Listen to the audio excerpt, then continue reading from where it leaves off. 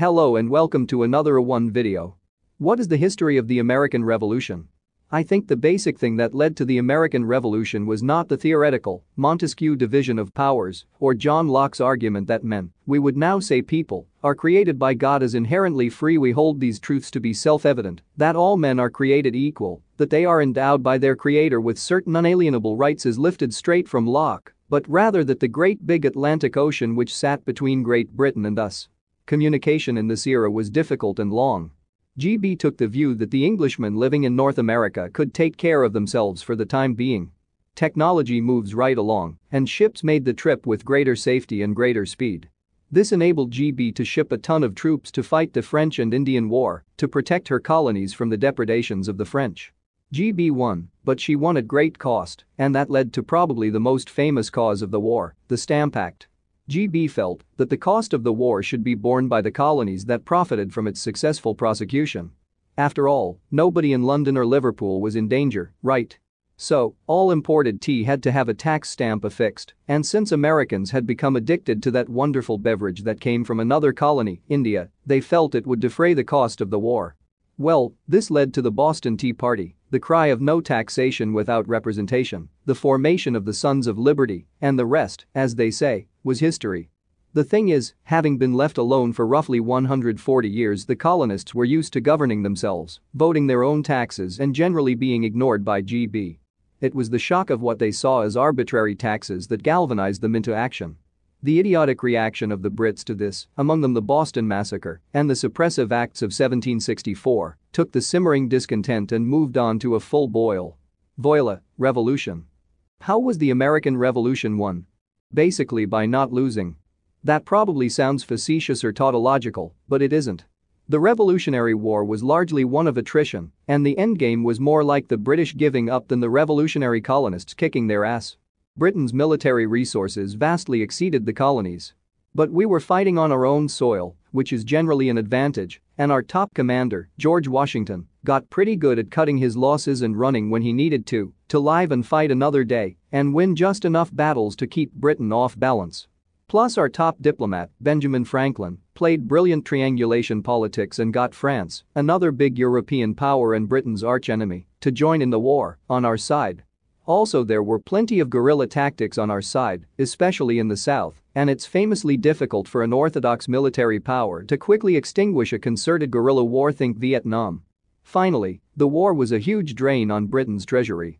It costs a lot to build big warships and sail them across the sea, hire Hessians to fill in your troop strength, etc. Support for the war in Britain waned as it dragged on without a clear path to victory, with high costs, and with the threat of even wider French or other European involvement.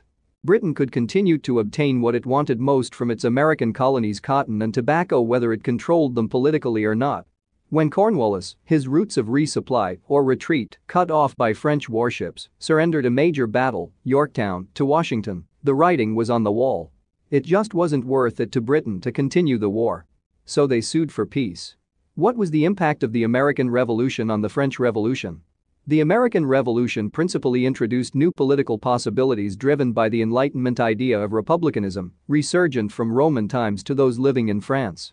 Specifically, the French, followed by a number of colonies throughout the world, came to terms with the reality that it was now possible for a weak polity, such as a colony, to overcome a strong one, such as an empire. This was a brand new geopolitical development. French soldiers and sailors who came to the aid of American patriots in fighting their common enemy, the British, returned to France with some new concepts to work out, most notably republicanism. It was our Declaration of Independence that most famously articulated the matter of civic consent. Governments derive their just powers from the consent of the governed. However, whereas the American Revolution was merely political, not social, and whereas it talked the talk but didn't walk the walk, it did not fully implement the new republicanism ideas of Paine, Adams, Jefferson, Franklin, etc. French revolutionaries actually tried to work them out in practice. They introduced constitutional measures very early in the FR, pressed for a reformed monarchy, and passed the Declaration of the Rights of Man and Citizen, and initially emancipated the slaves in their colonies, a short-lived measure. The revolutionaries in Saint-Domingue did even better by securing permanent legal freedom for all slaves in that colony. Unfortunately for democracy, all this progress unraveled when the Jacobins seized power and began exterminating their enemies in a 3-year-long period of anarchy that culminated in the Reign of Terror.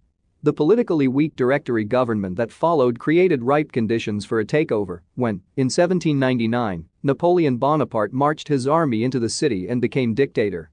Before all of this, before the radical Jacobins, the earliest French revolutionaries had promoted a nobler vision. At least, by modern values. Thus, the American Revolution was the first colonial revolution of the so-called modern era. It paved the way for the French Revolution, followed swiftly by the Haitian Revolution, the Latin American Wars for Independence, roughly concurring with Greece's struggle for independence from the Ottoman Empire, and so on. Early American elites provided the ideological seeds for liberty and self-rule which other colonies heard about, adapted to their own needs and context, experimentally planted within their own socio-political soils, and watered. The long-term results produced a diverse harvest of newly decolonized countries today. How did the Enlightenment influence the American Revolution? The period of Enlightenment was a period when people started to reason and question the order of things. Everything was questioned, even downright to religion. One of the most important philosophers whose writing influenced the American Revolution was John Locke. One of the ideas of John Locke, the idea of natural rights, life, liberty and property, was fundamental to the American Declaration of Independence, which stated that all men are endowed by their Creator with certain inalienable rights, that among these are life, liberty, and the pursuit of happiness. Hence, when King George III started imposing taxes on them and punishing those who went against the various acts, they saw it as an attack on their human rights. Also, Locke and Rousseau's ideas on social contract helped shape the minds of the leaders of the American Revolution, thereby affecting the revolution itself. In Rousseau's Social Contract, he argued that the only good government was the one freely formed by the people and guided by the general will of the society. John Locke, in the two treatises of government, also argued that government should rule based on the consent of the governed.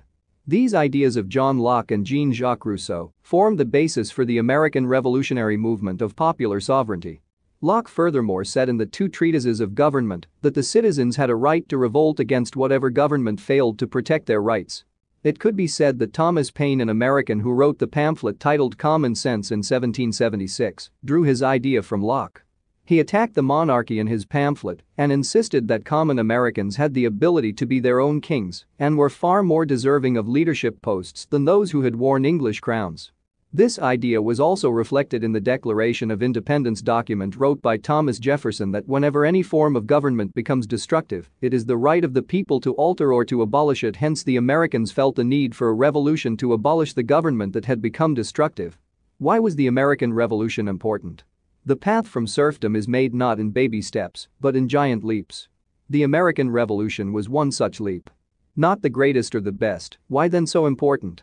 Just as the Iranian Revolution is important to Iranians and not so much to US citizens, so the American Revolution is important to US citizens. Particularly so in regard to the contemporary creation myth of the USA.